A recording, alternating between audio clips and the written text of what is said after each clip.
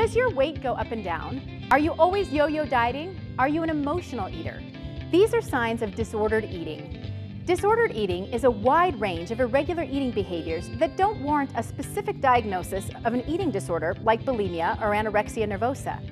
Disordered eating isn't a diagnosis, but a description.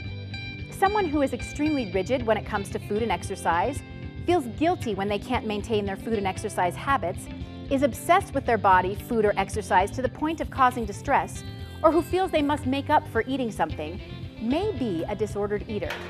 This is a problem because it could lead to a full-blown eating disorder as well as a lot of stress. And you may not even realize what you're doing is unhealthy.